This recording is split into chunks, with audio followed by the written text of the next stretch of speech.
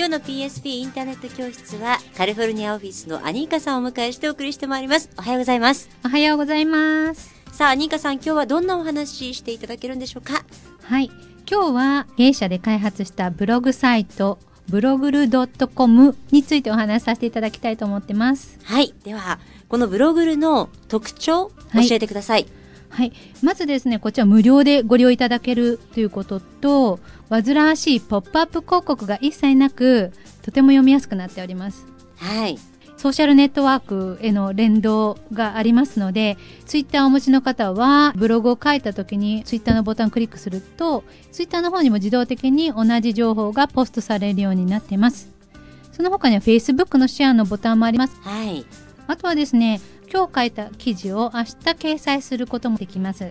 テンプレートいろいろあるんですけれども、今流行りのリスポンシブ iPad ですとか携帯とかでも見やすく読みやすいデザインもご用意させていただいております。このブログ自体広告がないということで SEO 対策にとても有効的になっております。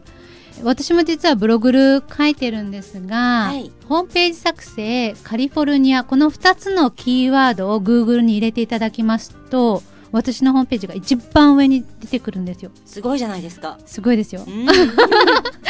そうなんです。上手にキーワードを入れていただくことによって、なかなかホームページが上に上がってこないで困ってらっしゃる方多いと思うので、ぜひこのブログルを使っていただいて、でそこからホームページに誘導していただくような作りにしてもいいかなと思います。その上手にキーワードを入れるという、どういうふうに入れたらいいんですか？例えば自分の会社を Google とか Yahoo とかの検索エンジンで探すときに、どういったキーワードで探されたいかっていうところを考えていただきたいんですね。はい、例えば TGS ラジオさんでしたら、どういったキーワードでお客さんに探してもらいたいですか？日本語ラジオロサンゼルス情報、そんなような感じですかね。そうですね。そしたらそれがキーワードになります。はい、それをブログの記事に盛り込む、記事に盛り込み、あとタイトルにもなるべく入れるようにしていただいたり、あとはプロファイルの中にも上手にそのキーワードを埋め込んでいただくことによって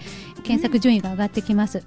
もちろん各ブログごとに必ずご連絡先っていうのも入れていただきたいんですね。はい、Eメールとかの署名と同じような感じで入れてください。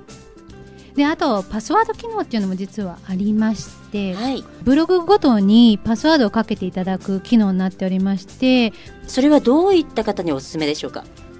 例えば幼稚園とか小学校とか、お子様の写真とかをブログとかで表示する場合、生徒さんのお写真や情報などを守ることができます。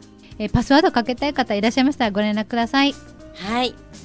そしてまたセミナーもあるんですよね。はい、ホームページ作成セミナー、今回夜間になります。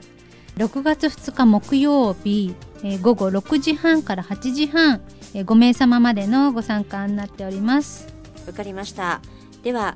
ブログルについて、そしてセミナーについてお問い合わせの電話番号もお願いします。はい、424-215-9939 424-215-9939 アニーカまでご連絡ください。はい、アニーカさんどうもありがとうございました。ありがとうございました。 PSP インターネット教室、この番組は PSP インクの提供でお送りいたしました。